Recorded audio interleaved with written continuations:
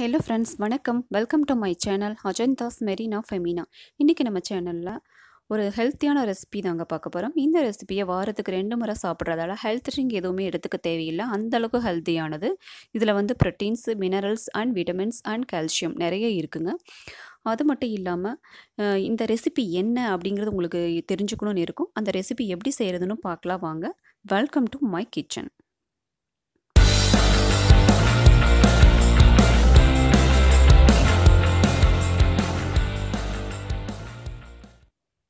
அந்த ரெசிபி என்னன்னு உங்களுக்கு இந்த பிக்சரில் பார்த்தோன்னே தெரிஞ்சிருக்கும்.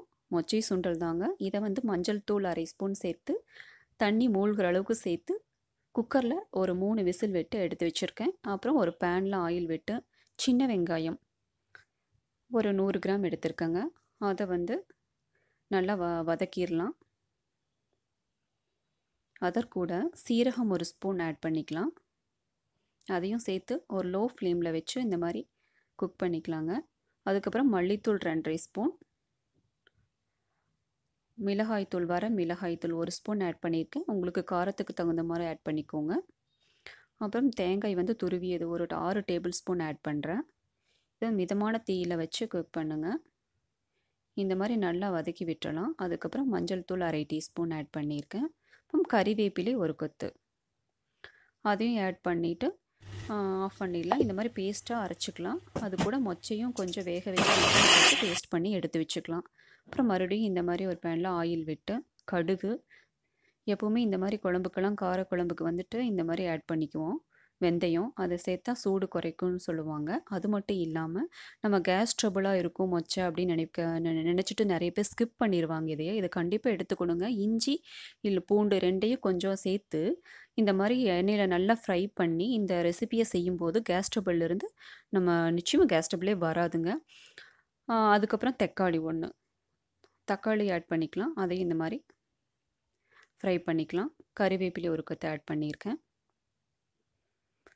இந்த மாதிரி இதை நல்லா வதங்கினதுக்கப்புறமா நான் இன்றைக்கி வந்து 3 வெஜிடபிள் எடுத்துக்கிறேங்க. முருங்கைக்காய், கத்திரிக்காய் அண்ட் உருளைக்கிழங்கு, இந்த 3 வெஜிடபிள் எடுத்திருக்கேன். உங்களுக்கு என்ன வெஜிடபிள் வேணுமோ விருப்பப்படி சேர்த்துக்கலாம். கத்திரிக்காய் ரொம்ப நல்லாயிருக்கும். மொச்சை கத்திரிக்காய்க்கு ரொம்ப மேட்சிங்காக இருக்கும். அதுக்கப்புறம் 1/2 ஸ்பூன் மஞ்சள் தூள் ஆட் பண்ணி இந்த வெஜிடபிள்ஸ் எல்லாம் ஆட் பண்ணி இந்த மாதிரி கலந்து விட்டுறலாம். அதுக்கப்புறம் நம்ம வேக வச்ச மொச்சையை இது கூட ஆட் பண்ணிக்கலாம்.